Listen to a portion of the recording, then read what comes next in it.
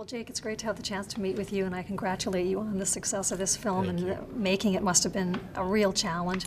And I wanted to start by asking you about the camaraderie with you and Michael, because I know that you took a long time to build that up, 5 months in fact. And how did you achieve that friendship that was so funny, so real, so hilarious, and make it look like you really were brothers? Well, I mean, I think a lot of it's written by David Ayer, who wrote the script and directed the movie. But I also think that, you know, David put us through the paces. You know, he put us on the streets with real police officers for 5 months, 2-3 times a week, and then tactical training with live ammunition, live rounds, and, you know, we're doing exercises with each other where we depended on each other, and ultimately somewhere, you know, each other's lives, because there were live rounds, you know. And then fight training, where we fight each other or fight other people in a dojo, you know.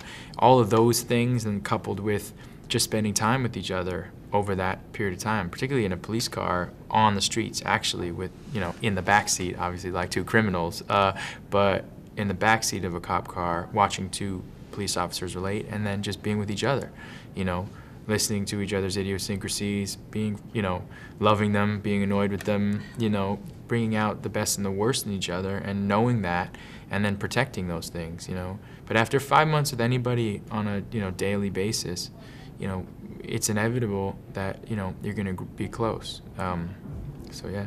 What was it like shooting some of the actual footage yourself? You know, the shoot was a whole lot easier than the preparation, you know. I mean, shooting it was really fun. I mean, being a part of the storytelling process is something I love. I mean, I did this movie because I love the story. You know, we've seen the cop genre before. You know, we've seen that many times, but I don't think we've seen it like this. And I think the relationship between these two guys, you know, to be a part of being able to film that relationship, to be able to say, well, I'm going to point the camera this direction, or it's going to be on both of us, or it's just going to be on Michael, or what's he doing? And I'm fascinated with what he's doing, and I get to shoot it, you know.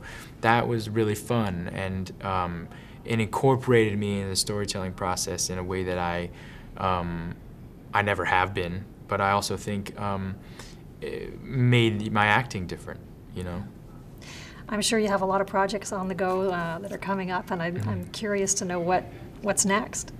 I just shot a film here in Toronto, actually, a film called An Enemy with Denis Villeneuve, who directed a movie called Incendie, who's a brilliant director, and with Isabella Rossellini and Sarah Gadon and Melanie Laurent, and I actually act with myself because I meet myself in the movie, so it's a pretty trippy movie, pretty interesting film.